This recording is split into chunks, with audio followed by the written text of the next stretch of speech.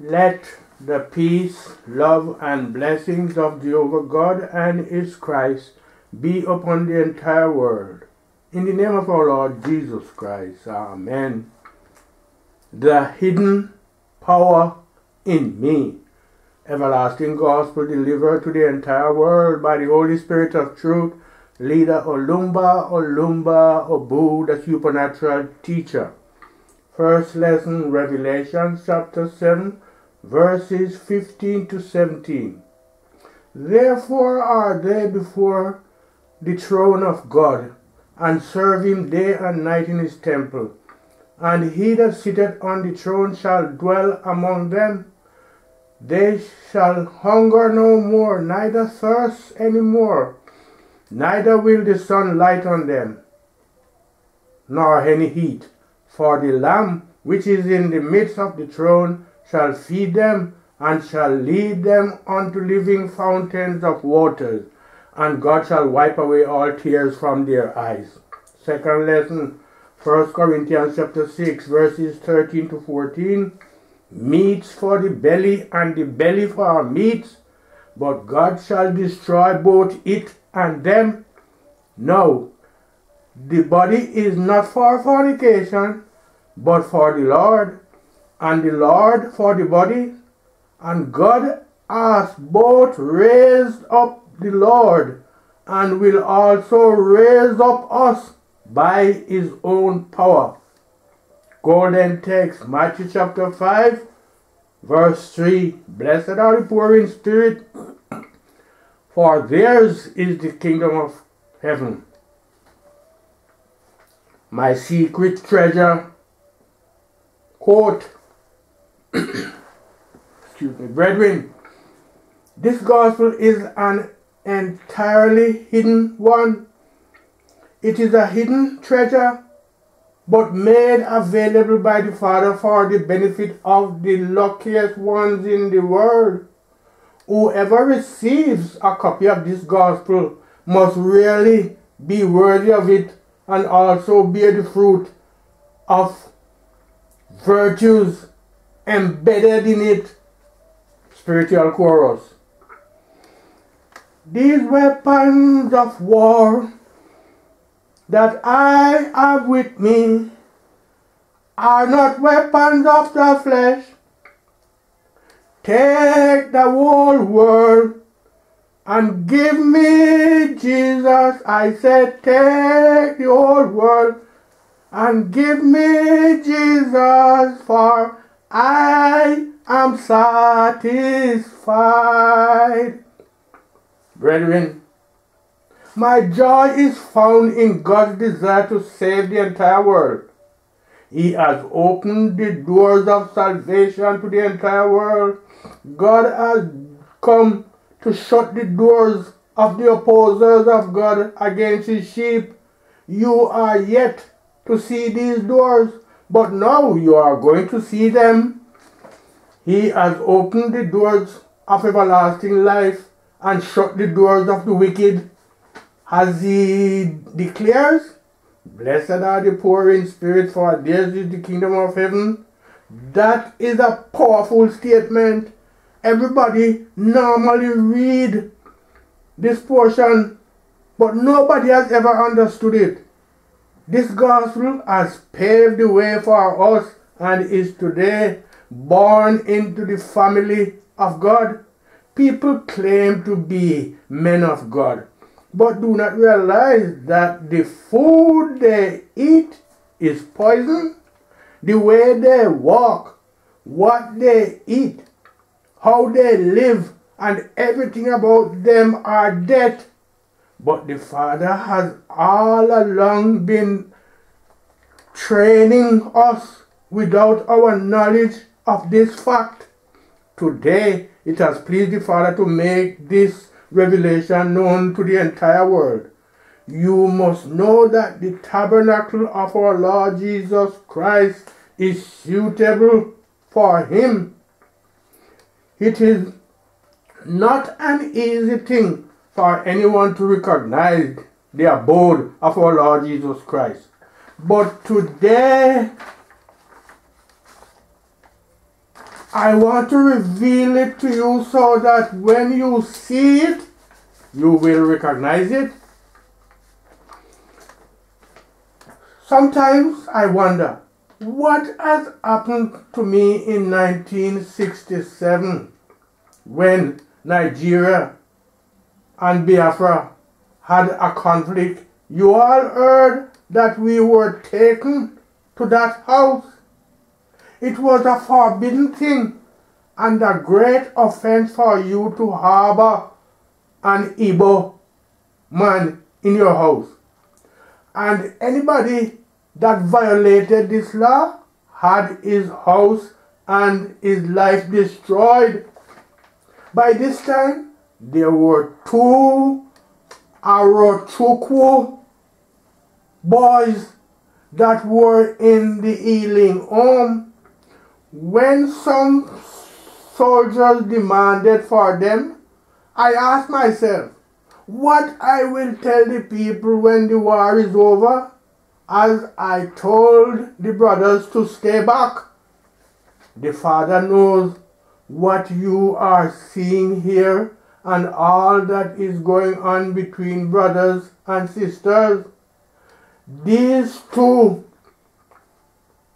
Arochukwu boys were not living in the healing home, but were living in another compound. And it was a Brotherhood of the Cross and Stars member who went and reported the man who sheltered them and swore to destroy him. Because of that, because of the threat, the brother went and sent these Arochukwu brothers out, but the father took them in. And a report was made at the station where I was wanted. When I got there, the head of the police, who was a Yoruba man called Richard, and other brethren pleaded that I should not be locked up, but that I should be taken to where those that are to be transferred to Lagos are kept. All this news of traveling to Lagos was false, since the planes meant for Lagos were to take off at night. When I got in there, the place was filled up and they were complaining. Some say, for I came to see the Father and I was accused of being a saboteur, one thing or the other, and a lot of things were going on there. When they asked me what was my view, I told them that I have come to liberate all of them. Brethren, this is a very unique experience. I am telling you this because of its significance. As at then, I did not know what it stood for. It touched the heart of the head of the police, one Richard, a Yoruba man, that I should be put in a separate room. I told them that I have come to preach liberation to the people, but that I am not God. The Father told me, now you are in Hades, therefore you have to confess. No more eating of food or drinking of water. You must not urinate, and you should not throw out any saliva because you are in Hades. They brought me some food, but I instructed that it should be given to the inmates. Little did they understand the meaning of what was going on. There is a great significance in giving you this illustration. Spiritual chorus. Obedience is the spiritual weapon. Fight on, for you shall overcome. Beloved, If God decides to deliver you, all He requests from you is just obedience. He told me to remain the way I was and not to roam the place. I did exactly as I was told. Brethren, to bring that event of 1967 to an end, so that we may draw our lesson, I complied with the Father's instruction. I remained as I was instructed. Saturday went by, and on Sunday morning there was morning service.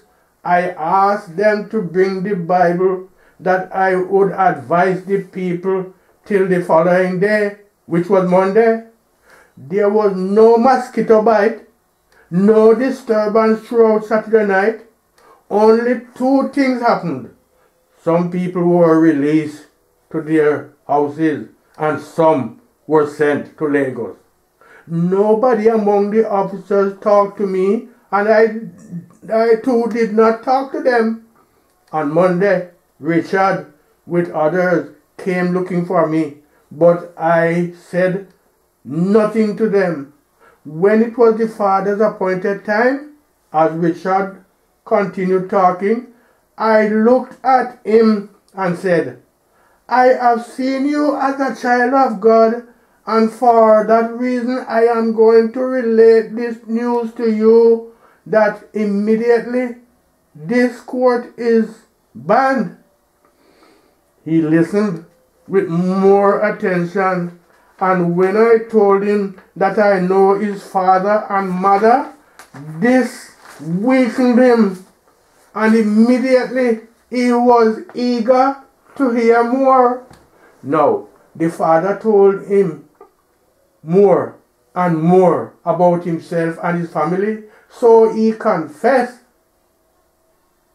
that truly I have attended a brotherhood Bethel at Apapa, and I asked, have you seen that? Richard went to Hadiconley and related the story, and Hadiconley told him to handle the case the way he can. The majors and all top-ranking officers were informed, and all they could say was that they had no concern with the case. The general further declared that he had nothing to do with the issue because they were the ones that arrested me and were enjoined to treat the matter the way they wished. Brethren, finally I was discharged with my companions. They did not say anything to me, and I did not say anything to them. They did not beat me, and I did not beat them. Brethren, I did not know what was responsible for all these. I had never undergone 3 days fasting, 3 days dry fasting, though the only thing was that right from my birth I had no place for food. I could stay on without food. If you give me 1 banana, that is sufficient for me. At this time, I did not know what was going on. I only came to realize that somebody was leading me, and nothing can be an obstacle in my way. I have never thought of tomorrow or made plans for my journey. I did not take care of myself in any way. I could recall that 1944 was the year I put on a tie for the first and the last time. I had never attached any importance to all the ways of the world. None of these things impressed me. All I knew was to go as I am directed. And so, brethren, this is what I am learning: the importance and significance of God's time. of going on in obedience and fasting as I was being directed. In 1934, when I came here, the first soup I cooked, I used 1 penny to cook it, and it sustained me for 8 days. Food had no meaning to me. The first clothing I bought was worth 5 pence, of which 1 sleeveless shirt was worth 1 shilling and 3 pence. And these were my best clothes. I had never for once planned for myself. I never went on a journey with 5 shillings in my pocket to take care of my unforeseen occurrences. No, I moved the way I am and go on my journey. I have no thoughts of tomorrow. Although I traded in clothes, but I was not interested in them. I had money around, but I did not consider it important. Little did I know that Christ was leading me. Spiritual chorus. Somebody is leading me. Somebody is leading me. Somebody is leading me. OLUMBA, OLUMBA is the one leading me. Brethren, I did not eat fish or meat or take wine. I overlooked all these things and went on like that. I did not know the meaning of all these things. I did not go on bicycle, travel by car, live in zinc-covered or brick house, or in a magnificent building. People often came to me and I offered prayers to them. I never walked in a group, and anything that had to do with gatherings was contrasting to my ways. If people walk towards the right, I walk opposite. When I examined myself, I found myself singled out in the community. In all these things, I was never interested in what was of interest to others. A beautiful house never attracted me. A permanent structure did not mean anything to me either. Visiting anyone did not mean anything to me. Although I was the patron to all these things, all these material things had no meaning to me.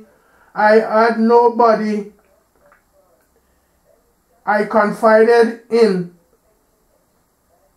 and could not feel like discussing with anyone. I was always without a companion. I can recall that a relation of mine who was a teacher once came pleading with me to visit him, and to visit him at his residence. I refused and told him that I was not interested. When others prepared meals of fish and pleaded with me to eat of it, I always rejected and declared to them that I never had interest in such things. All these things were not made known to me until when I realized that Christ was leading me. The secret enemies of Christ. I relate this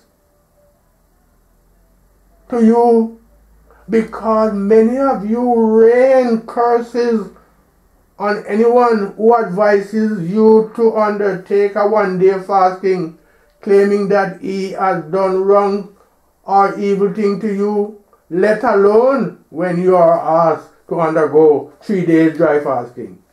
You consider food, clothes, shoes, and all other mundane things of this world much more important than practicing the injunctions of Christ. And little do you know that these things constitute great enemies of Christ. These are the things that drive away the Spirit of Christ from you. Who among the whole inhabitants of the world realize that the food you eat constitute the secret enemy of Christ? When you go through Philippians chapter 3, verses 17 to 20, you will realize that food and all other mundane things of this world, such as houses, shoes, clothes, jewelry, and so on, are great enemies of Christ.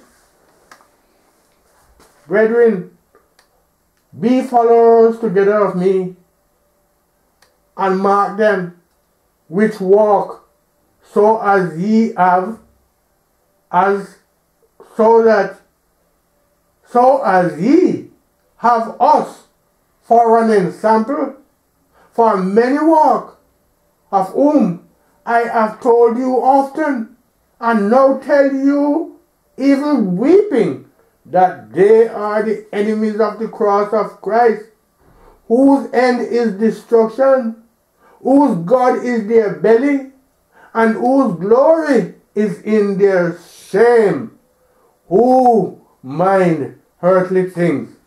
For our conversation is in heaven, from whence also we look for the Savior, the Lord Jesus Christ. That was in Philippians chapter 3, verses 17 to 20. Brethren, food that is regarded as your main source of sustenance is the greatest enemy of Christ. I do not mean that you should not eat, take a bath, or put on shoes. But I am relating my true life experience. What happened on the evening that I last came was beyond expression.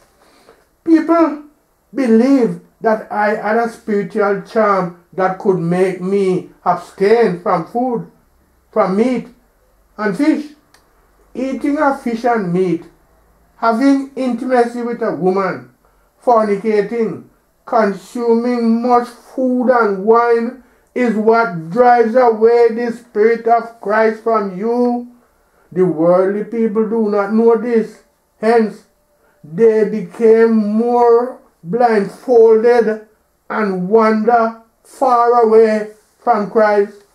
If you establish a throne and adorn yourself with gorgeous apparel, all you will be doing is creating a gap of enmity between you and Christ. Because all the things you regard as important and interesting is what Christ dislikes. He wants none of these things. Hence, you are admonished that blessed are the poor in spirit, for theirs is the kingdom of heaven. Brethren, I want you to realize that money, food, clothes, shoes, house, and all other mundane things that you regard as indispensable have no role to play in this kingdom of God. All that is counted important is for you to subject yourself to the will and services of Christ. That is why I have today decided to reveal the abode of Christ to you, so that you may realize that this kingdom does not desire all those things that you claim to be important. Therefore, take note and watch anybody who has no interest in the mundane things of this world, for such a person is the abode of Christ. If you find any person who is regarded by the world as fool, watch carefully, for such a person is the abode of Christ.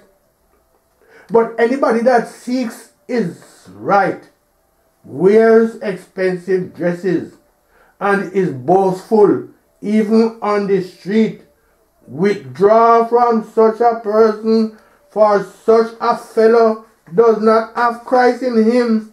A person that is possessed of Christ could be likened to a pregnant woman who only eats according to the desire of the fetus in her womb. Anything desired by Christ is what such a person puts his mind on. Christ demands that you should be humble so that you will be exalted.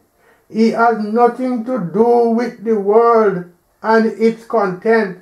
When Christ abides in a person, such a person acts according to Christ's desire, because it is the Christ found in him that demands such a thing. Beloved, I have informed you earlier that I am not the one responsible for what is happening here. Rather, it is Christ who is doing all the works.